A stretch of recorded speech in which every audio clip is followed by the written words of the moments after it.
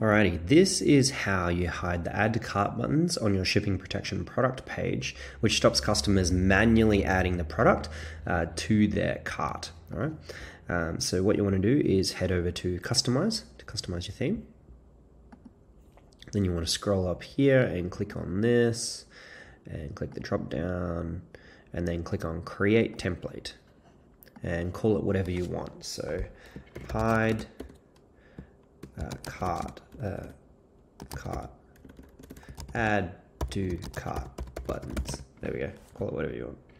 So create, and then what you can do is you can click on this up here and you can navigate to your shipping protection product, so you can actually see what people are going to be looking at right now. And then what you're going to do is remove them or hide them from this template. Okay, so by clicking this little button here, we're hiding that. I don't need customers to see that, and I don't need customers to see that. There we go.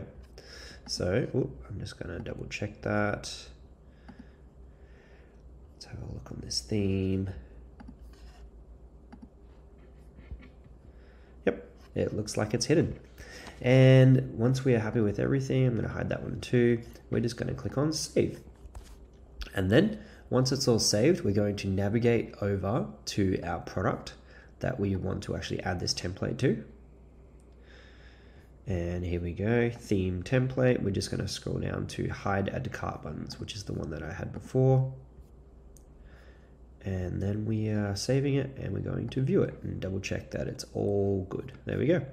So we can't add to cart anymore on this product, and that is exactly how you do it.